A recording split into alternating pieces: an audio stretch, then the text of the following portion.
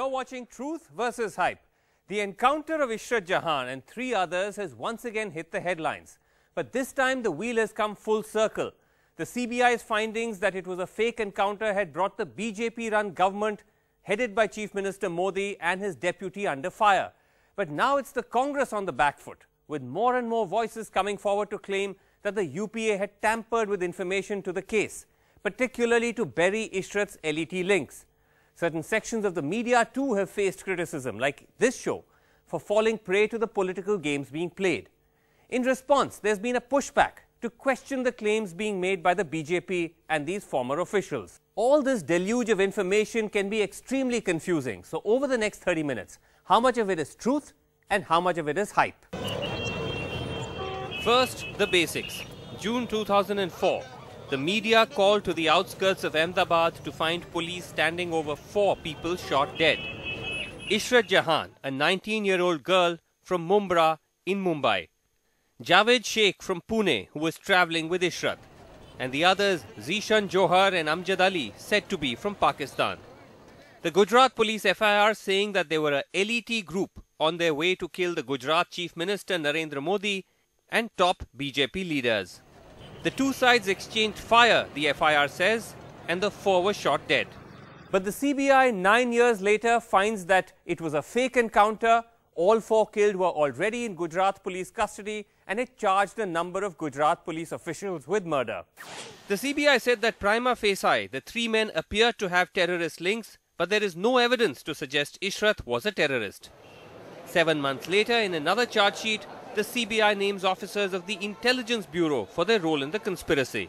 Let's now look at the specific questions being raised about all of this, most notably by the former Home Secretary G.K. Pillai, who's gone on record to say that it was a successful operation by the IB, what he called a controlled operation, that Ishrat may well have terror links, and that political motivations led the Congress to cover up this fact.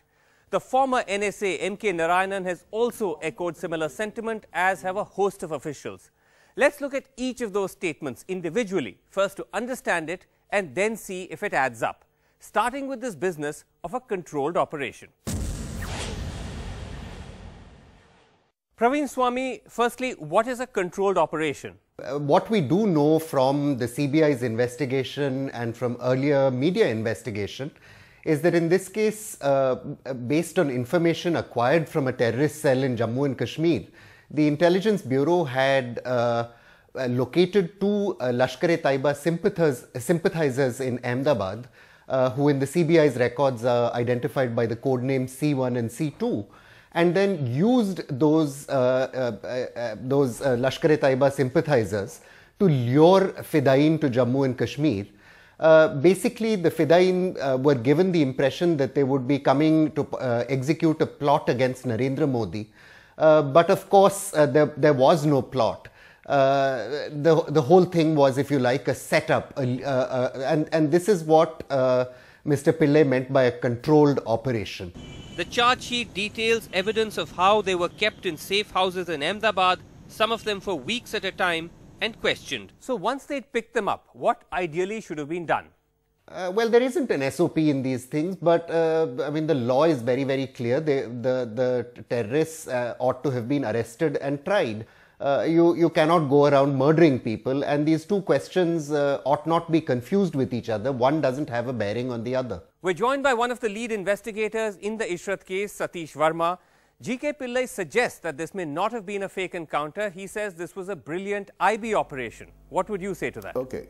Now, you have to really distinguish between a genuine and a brilliant IB operation and a real encounter. Now, the point is, if you are monitoring people, and you know how monitoring happens by surveillance, including electronic surveillance. You can almost see those people walk. So if this is true, which is true, I will say, because the CBI charge sheet exactly says the same thing, that this was a controlled operation of the IB, where some people came here, they were caught, they were clubbed with Javed and Ishrat and killed in cold blood. Ironically, by admitting that it is a controlled operation, has G.K. Pillai validated the prosecution's case. So actually G.K. Pillai corroborates what the CBI investigation is, and therefore I'm saying that if this is information that G.K. Pillai has, and had as Home Secretary, then G.K. Pillai should actually be cited as a prosecution witness because he's corroborating and confirming the investigation of the CBI. So the controlled operation theory legally doesn't change the CBI's conclusion. Where the BJP does have a stronger case is Pillai's claim that the UPA tried to cover up Ishrat's LET links. Now legally, the antecedents of Ishrat shouldn't matter. A fake encounter is a fake encounter whether the person is a terrorist or not. But this question has unfortunately become central because of politics. For the Congress and a section of liberal opinion, it became imperative to show that she was a wide-eyed innocent. That would make the crime of the Gujarat government all the more abhorrent. Equally for the BJP and those accused in the encounter, if it could be established that she was a terrorist, then at least in the eyes of a section of opinion, it legitimizes the staged killing, which has meant that both sides have chosen to filter the information in their own way, overlooking the ambiguities in the Ishrat narrative. It is in this context that one needs to understand Mr. Pillai's allegation that his boss, P. Chidambaram, doctored a Home Ministry affidavit in 2009.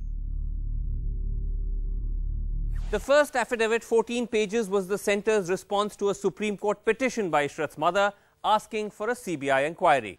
The affidavit countered each of these arguments made by Shamima and cited intelligence inputs mentioning Ishrat as a terrorist as reasons why no CBI probe was needed. The BJP immediately used this to claim a political win.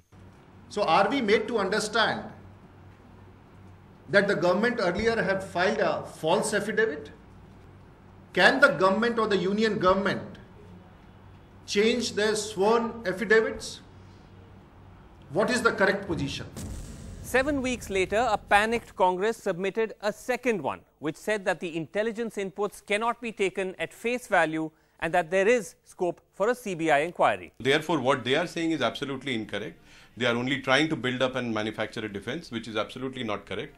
And the way then Gujarat Chief Minister, Mr. Narendra Modi ji and Mr. Amit Shah ji, who was the then Home Minister, were founded for this, was extremely painful. Mr. Chidambaram has by now gone on record and accepted that he did change the affidavit. And if this was done under instructions from the Congress High Command, as the BJP has alleged, that is deeply cynical politics. Randeep Surjewala, it seems shocking that a Home Minister would bypass procedures to make changes to an affidavit just to implicate a political rival.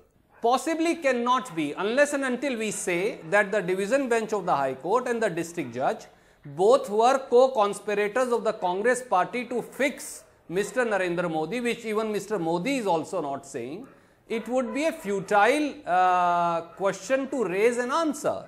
The simple question is that in accordance with orders of the High Court, now there is an ongoing trial. Why is Modi government trying to derail that trial? But what exactly was the evidence that was being sought to be covered up? The original MHA affidavit raises questions about the defense advanced by Ishrat's mother, that she was busy with tuition work, attending college and charity work, and that of late she had started working with a neighbor and acquaintance Javed Sheikh in his perfume business. The affidavit, however, questions the absence of any explanation by the family on the specifics of her work. Where was the shop she went to, what products she sold and so on. And as we reported in 2013, those gaps in the narrative do exist, despite claims by the family to the contrary. वो तो छुट्टियों में छुट्टी का महीना था इसलिए लगी ना, तो उसको तो अपना ट्यूशन से ही फुर्सत नहीं था। जावेद के यहाँ से तो 3000 बोले थे, जब मतलब ऑफिस में बैठेगी तो ऑफिस में तो गई नहीं वो, डायरेक्ट मतलब बाहर जाना हुआ। कुछ सामान मतलब ये जो चेहरे पे लगाया जाता है, साबुन उबुन सब का बोले थे कि मतलब प्रोडक्ट हम चालू कर रहे हैं, उसका सब जगह मतलब सैंपल बताना है। An explanation that does not address their extensive travels to Lucknow, Ahmedabad and Surat, chronicled through hotel records, where they would often sign in with an alias. The SIT and the CBI acknowledged this, saying that Ishrat may have understood that Javed was engaged in illegal activities involving smuggling and counterfeit currency.